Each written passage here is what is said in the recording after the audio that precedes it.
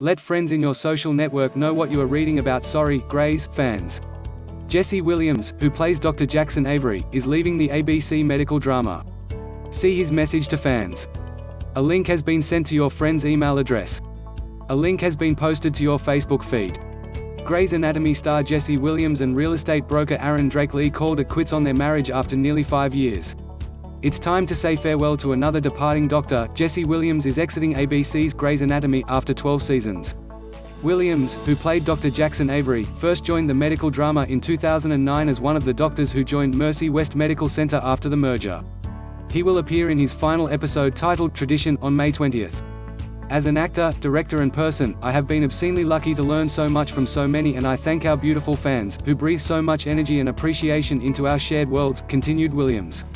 Jesse Williams played Dr. Jackson Avery since season 6.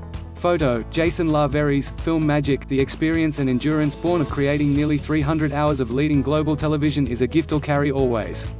I am immensely proud of our work, our impact, and to be moving forward with so many tools, opportunities, allies and dear friends.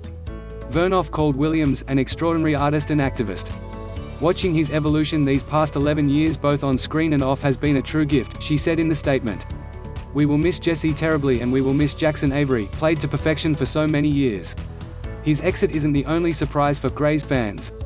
In this week's episode, Williams' character paid a visit to his former love interest, Dr. April Kepner, played by Sarah Drew, who departed the show at the end of season 14.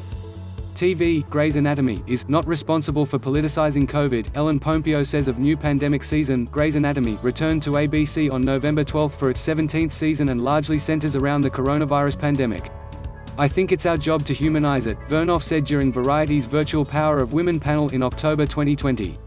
I feel like the politicians have politicized an illness that affects human beings regardless of political affiliation. So our job is to make it human, not political. Contributing, Elise Briscoe, David Oliver. Copyright 2021 USA Today, a division of Gannett Satellite Information Network, LLC.